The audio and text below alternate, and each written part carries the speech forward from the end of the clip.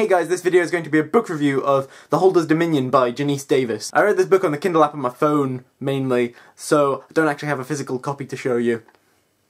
The Holder's Dominion follows Kaylee Ames, a young woman in her second year at university. For the past 2 years of Kaylee's life, her family has really been ripped apart by the death of her father. Her mother has gone into deep denial. Her brother has taken to running away every now and again, and she herself ended up going to university very far away. And then one day, while doing her grocery shopping, she runs into an old friend from middle school named Elliot. And through Elliot is introduced to the world of an MMORPG called Edenair. Elliot is part of a guild called Sarkmar, which is the highest tier, most successful guild in the game. Everyone wants to be a part of Sarkmar. It's the big one. At least part of this is because their leader, called the Holder, is really mysterious and a highly controversial figure who is basically on the run, both in-game and in real life, from the game's developers. However, the Holder also makes all members of Sarkmar do Morphus missions, where they face their fears in real life. However, the Morphuses seem really quite cruel and horrible, such as making someone with really quite severe claustrophobia get tied up tight in a confined space for a certain amount of time. It's really quite worrying. Kaylee feels that she can't just stand by while the Morphus missions are going on, so she joins Edenair, she joins Sarkmar with the goal of taking down the Holder from within his own guild, all the while dealing with her own familial issues. I quite enjoyed this book. It was fairly entertaining, the characters were quite interesting, and the plot and setting were as well, mostly.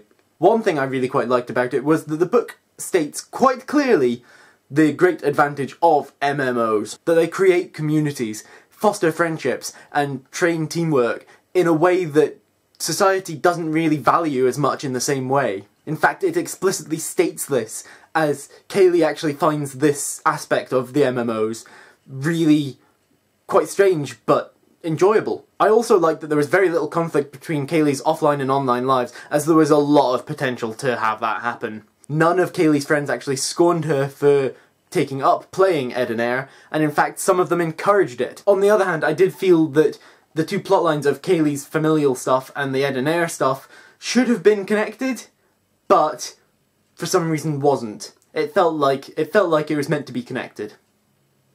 My major grouch with this book was that the MMO interface seemed really quite unrealistic and a bit weird. Now, I have heard that this could mean that the book is actually set in the near future, but I still feel that that's a bit awkward and doesn't quite fit in as being realistic. I mean, they make really complicated hand gestures in the book. Like, how are you really meant to do that without some sort of thing like the haptic gloves in Ready Player One?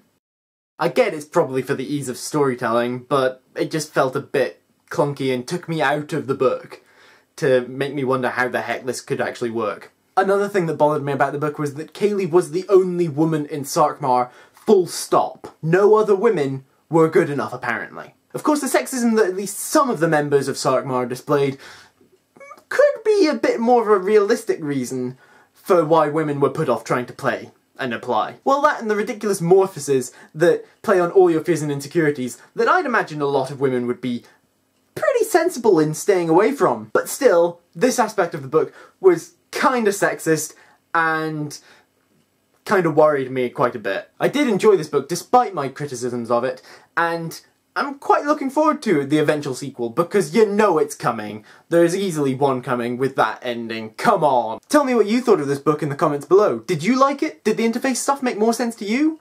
I would like to know, so tell me in the comments below. I hope that you enjoyed this video and that you remember to like and share it and subscribe to my channel. Click on the thumbnails above to see other videos by me, including the video where I made apple and sultana muffins, and my review of All I Know Now by Carrie Hope Fletcher. Bye!